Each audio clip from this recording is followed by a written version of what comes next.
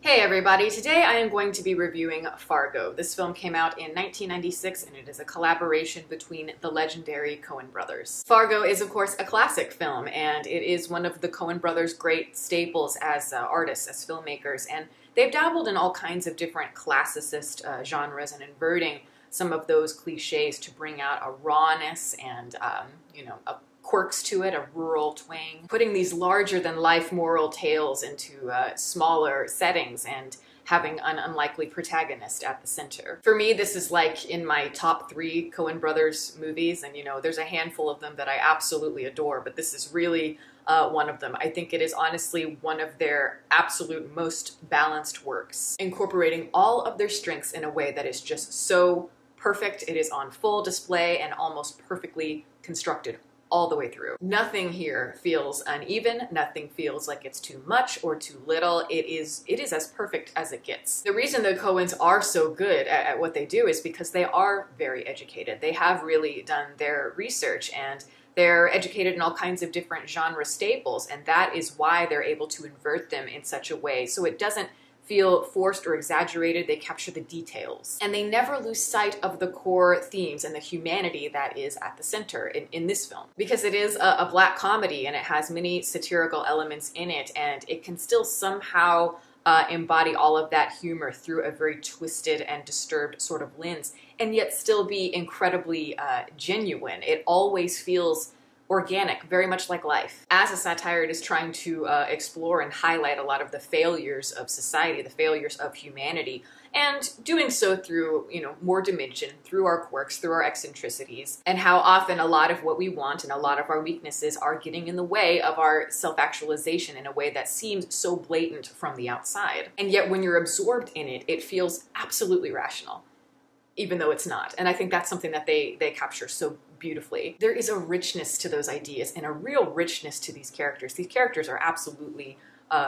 wonderful, and no matter how outrageous it may seem, the emotion at the center is always quite intimate and simple. Seeing it this most recent time, and I hadn't seen it in quite a few years all the way through, I was struck by just how much, even though parts of the movie seem very exaggerated, on the surface at least, they're really not exaggerated that much when you really think about life. When human beings are put in certain situations that are completely out of their element because of the way that society has projected certain ideas onto them and shaped them in a certain way, that's when a lot of miscommunication happens. And that's another thing that you see often through Coen brothers' work, is the idea of miscommunication causing absolute chaos. And the moments of humor here do not feel inappropriate, they do not feel out of place, because they are born out of authenticity. Kind of the way, sometimes you're in a really high pressure situation or a really dark situation, and then usually something random will happen that's very uncalled for, but it can be kind of funny. Suddenly, a really dark moment, a really sad moment, a really scary moment is suddenly kind of bizarrely funny. It's odd, but it's how life is. Life is very unexpected, and life is not just one genre, as I always say. It is a blending of all sorts all the time. The Coen brothers really understand that, and they are packaging this film in a way that is very much, a pastiche, and yet somehow all of the elements, all of the genre elements blend seamlessly, which is really ironic when you think of pastiche filmmaking. Here, just overall, you have a sort of American sort of Western background, a lot of noir elements as well, slasher elements, providing kind of the framework for a very Shakespearean allegory. Having it shot in the Midwest just makes it so distinct, and it's so amazing looking, I think visually.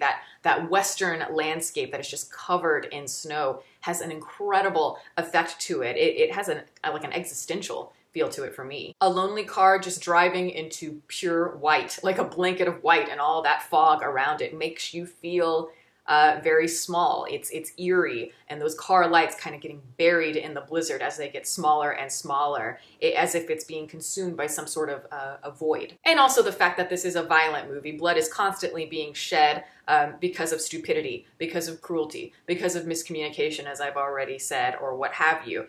And, having all that blood against that fresh virgin snow is also very cinematic and dramatic. I have reviewed a few Coen brothers movies on this channel. In the last few years, I did No Country for Old Men, and then recently Blood Simple. Yes, both are similar in terms of content. Really, all three films are very, very similar in that sense. They are about small towns and bloody murder. A lot of genre building and genre reconstructing into something kind of new. Lots of long, tense sequences. But for me, I would say Fargo is more of an evolved work overall compared to those other two films. Those films are not bad, certainly not. They're very good in their own way. But ultimately, they do feel more like exercises in terms of tension building, and they don't have the same sort of depth that I think Fargo does. The ability to tap into the emotion and the humor and kind of the moral ideas all in a way that is really fleshed out and to a much larger degree. Blood Simple is really wonderful,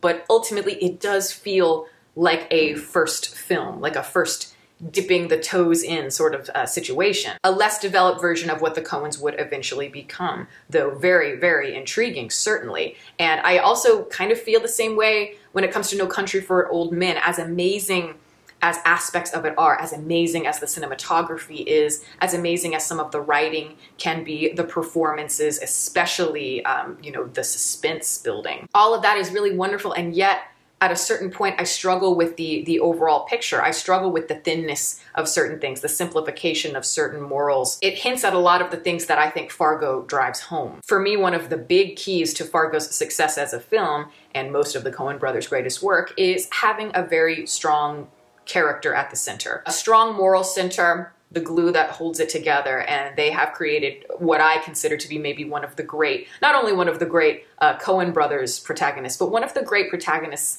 in American film. And that would be Marge Gunderson, the pregnant police officer. And Frances McDormand, it was written for her, the part, and she plays it with just honesty, such sweetness, such tenderness, but she is strong. She's tough. She is honestly the biggest badass in the whole film, for my money. But what makes her so wonderful, I think, is how evolved she is. She doesn't ask for rewards. She never asks for anything, really. She's pregnant throughout the film, and yet, you know, she barely mentions it. Every once in a while, of course, she does. But she's doing twice the work as everybody else out there, and not once does she complain. And they could have easily written this character without the pregnancy angle because, you know, it's not a significant plot point or anything like that. And yet at the same time, somehow it feels so crucial because the idea of that baby is just purity. There's something about it. You know, Marge Gunderson is at that symbol of hope, hope for the future, hope for the world. Proof that there is true goodness and true sensitivity. And you know that she will be the best mother that anyone could ask for. She is selfless in a greedy and pathetic world. And she's one of those people you just know there's not a careless bone in their body, a cruel bone in their body. She is maternal and very optimistic, kind, independent, and at times perhaps a little bit naive. And I think that does get the better of her at a certain point. And I think that's really important because her character certainly does grow in a lot of ways that I think people don't always catch. I think because she has that kind of innocence about her and she's very gullible to a certain degree, you know, when she's taking on this case that maybe she isn't quite prepared for in the beginning, how dark it's going to be, she has to learn to navigate different waters. She has to learn to navigate these people that are very conniving and brutal and manipulative and evil. And she might be the kind of person who sees the good in everybody, but she can't really do that here at certain points. There is a scene that I absolutely adore, and I think it might be one of the best scenes for me in the entire movie, and it is her dinner date with Mike Makita. I think that scene, while it's not crucial in terms of the plot, and you could completely take it out of the entire movie and it wouldn't really be lacking in a plot sort of sense, I think it highlights so much emotionally what's going on under the surface. A good scene should always give the main character a little nugget to take with them. They should grow from the experience in some sort of way. And I think in this scene, she does. It's a very bizarre sort of scene. It feels uncomfortable and funny, where this pathetic man is just blatantly lying to her for sympathy, and she sort of believes him. And because she's empathetic, she doesn't look down on him for his desperation. But when she does learn that he lies to her, I think that's when it changes her a little bit. It makes her realize that people are very complicated and certain people cannot be trusted, and that this man here is not really that different from Jerry Lundegaard. Both are pathetic, both are spineless and afraid to face the truth and afraid to face their mistakes, so they try to take the easy way out, and of course that leads to complete failure. Of course Jerry's situation is to a much greater degree, but while people may see that other scene with Mike Makita as out of place, I see it as enhancing the entire film in such a strong way. And that is the point when Marge really realizes what Jerry Lundegaard is. He is a liar. And from there, she can solve the case as Steve Buscemi and William H. Macy's characters are just seeking deeper and deeper into this shitstorm they've created. And yet Marge is the one that comes out on top. And the scene at the end, one of her final scenes where she is in the car with this violent psychopath, is perhaps one of the great scenes in all of Coen Brothers lore. It brings tears to my eyes every time. It is absolutely pure and beautiful. This woman who, might be innocent in some ways, does have great wisdom. And what she's saying here might be dismissed as cliche or uninteresting by the person sitting in the car with her, but she is right. She's living a life that is much more true and honest and happier than most people. She lives simply, and she just doesn't understand how there could be so much cruelty, so much unnecessary pain in this world when it's such a beautiful gift to be alive. To her, every day is beautiful and you can make the most of it. And yes, it might be something very typical, but that's something a character like that would say, and she really means it. And I think when you say something with conviction, it matters. This movie really could have ended on a snarky note, on a very cynical note with some sort of sardonic wit to be controversial or shocking or more interesting, but I think all of those efforts would be very superficial. This works because the core of it is pain and emptiness,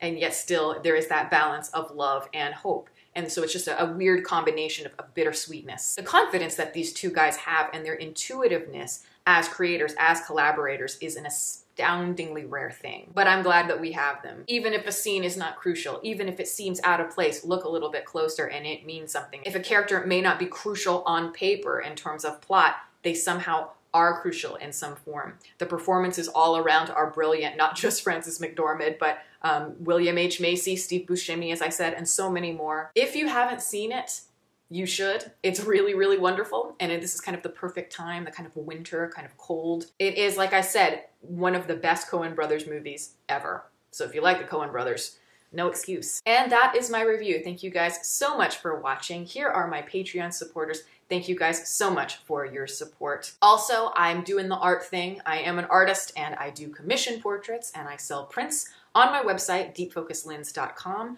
You can look there, check the shop if you're interested. Shoot me an email, certainly, if you want a commission. I'm happy to work with you. And beyond that, all of my social media information is below.